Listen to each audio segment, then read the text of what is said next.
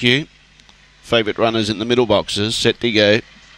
Away, showing good speed was Golden Ivy to clear them out very wide. Whole Shot Hero. Behind those was Vettel Bale. Whole Shot Hero goes up underneath Golden Ivy, who tracks a little bit wide. Vettel Bale is in third. Behind those was Flying Sword.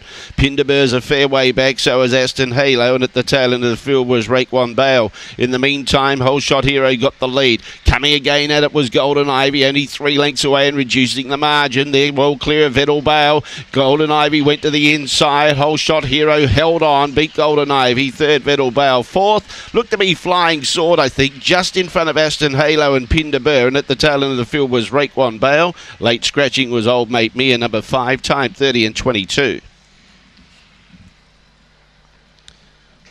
No problems for the favourite.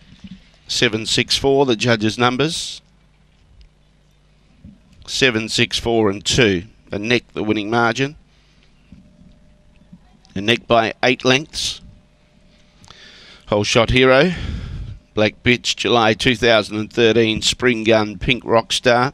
Raced by G. O'Donnell and M. Murphy. Christine Smith, the winning trainer. Well, Golden Ivy, she hasn't changed. She used to track wide in Victoria. She did that here today. But ran very well. Got within a neck. 7, 6, 4, 2 and 1, the judges' numbers. 7, 6.